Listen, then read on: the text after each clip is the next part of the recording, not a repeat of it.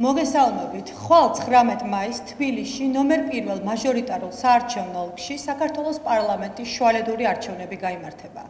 გარდა ამისა, 19 მაისს მარნეულის, ზესტაფონის, ჭიათურის, ზუგდიდისა და ხულოს მუნიციპალიტეტების მერების რიგგარეშე და საგარეჯოს ახმეტის, ადიგენის, ზესტაფონის, ჭიათურის, ტყიბულის, წყალტუბოსა და ოზურგეთის მუნიციპალიტეტების ადგილობრივ მაჟორიტარულ საარჩევნო ოლქებში საკრებულოების შუალედური არჩევნები გაიმართება.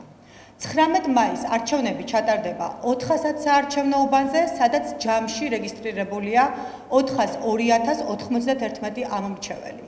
თითოეულ საარჩევნო უბანს უკვე გადაეცა ყველა საჭირო ინვენტარი და დოკუმენტაციის გადაცემის პროცესი დღეს დასრულდება. ხვალ დილის 8 საათზე ყველა საარჩევნო უბანი მზად იქნება ამომრჩევლების მისაღებად.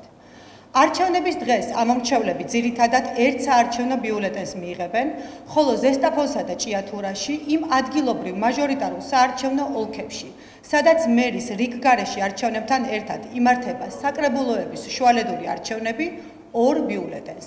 ამასთან ბიულეტენები დაბეჭდილია როგორც ქართულ, ისე შესაბამისი საარჩევნო უბნებისათვის ქართულ აზერბაიჯანულ და ქართულ სომხურ ენებზე.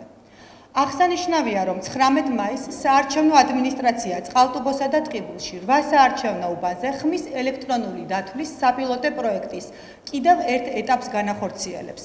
მინდა შეგახსენოთ, რომ ელექტრონული ტექნოლოგიების გამოყენებით ხმის მიცემის პროცედურა CEC-ოს მიერ 2018 წელს 3 საარჩევნო უბანზე განხორციელდა. 19 მაისს არჩევნებს 49 ადგილობრივი სადამკვირვებლო ორგანიზაციის 6129 და 7 საერთაშორისო ორგანიზაციის 47 დამკვირვებელი დააკვირდება. არჩევნების დღეს გააშუქებს 45 მედია ორგანიზაციის 1917 წარმომადგენელი. 19 მაისის არჩევნებზე მონაწილე საარჩევნო სუბიექტების მიერ რეგისტრირებულია დაკვირვების უფლების მქონე 6556 წარმომადგენელი. აღსანიშნავია, რომ საარჩევნო ადმინისტრაციის ტექნოლოგიური სერვისებით სარგებლობის და თავიანთი წარმომადგენლების ონლაინ პროგრამის საშუალებით დანიშნვის შესაძლებლობა პოლიტიკური პარტიებისა და ადგილობრივი დამკვირვებელი ორგანიზაციების მსგავსად 19 მაისის არჩევნებისათვის პირველად მიეცა მედია ორგანიზაციებსაც. საჭიროებისას ამომრჩევლებს შესაძლებლობა ექნებათ საარჩევნო უბნებზე ისარგებლო გამადიდებელი ლიზებით, ბიულეტენის შესავსებით ჩარჩო ფორმებით და ხმის მიცემის პროცედურების ამსახველი პოსტერით. ასევე ადაპტირებული საარჩევნო უბნები აღჭურვილია სპეციალური ხმის მიცემის კაბინებით. საარჩევნო კანონმდებლობის მიხედვით, კენჭისყრის დღეს კენჭისყრის შენობაში აკრძალულია აგიტაცია. ასევე აკრძალულია ფასიანი და უფასო რეკლამის განთავსება ტელევიზიასა და რადიოს ეთერში. გარდა ამისა, აკრძალულია არჩევნებთან დაკავშირებული საზოგადოებრივი აზრის გამოკითხვის შედეგების გამოქვეყნება კენჭისყრის პროცესის დასრულებამდე. 19 მაისს დილის 7 საათიდან იმუშავებს ცენტრალური საარჩევნო კომისიის სატელეფონო საინფორმაციო ცენტრი, რომლის ტელეფონის ნომერიც არის 2510051. ასევე იმუშავებს ონლაინ ჩატი. მოქალაქეებსა და დაინტერესებულ მხარეებს შეუძლიათ მოგმართონ და მიიღონ არჩევნებთან დაკავშირებული ნებისმიერი სახის ინფორმაცია.